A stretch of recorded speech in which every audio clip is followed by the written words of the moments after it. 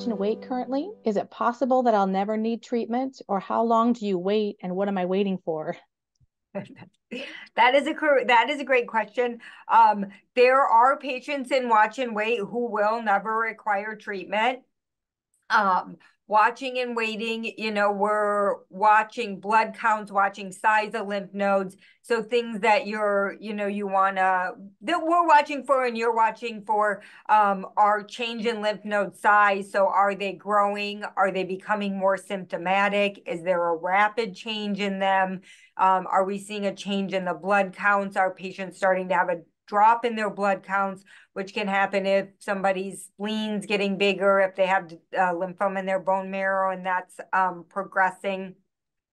Watching for the if the lymph nodes are causing a problem, does somebody have one in a location like the neck that's starting to make swallowing difficult or talking, changes in voice? That's something you want to treat. And then there's something called B symptoms that we watch for. So if a patient has night sweats, night sweats are like drenching night sweats, soak the bed, have to change clothes, potentially sheets. Fevers, so daily fevers that occur, or significant or rapid weight loss for no reason. All those are kind of things that we want people to watch for. And we discussed a little bit too, if patients start having extreme fatigue, start not feeling well, not being able to eat, not having appetites, if they have a new pain, and again, everybody can have aches and pains, but if you're having pain that's not going away or some sort of symptom that's not improving, those are all things we want to definitely have checked out.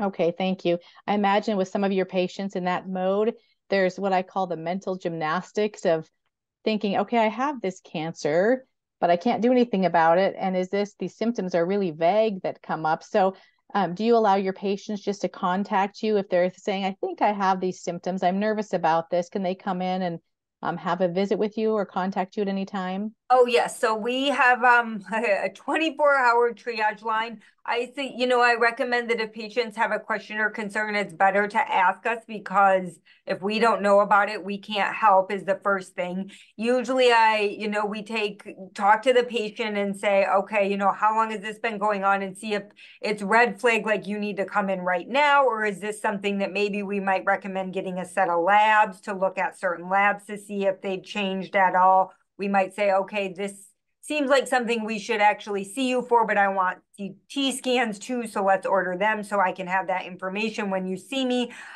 So yeah, I think people should always call with any signs, symptoms, concerns, and then it can be addressed. Now, there's some things that we might say, okay, we think based on everything that new cough is probably more likely a respiratory infection. It's okay to see your PCP. But, we also go through that as well. So yes, I think it's always best to check in and not let something go.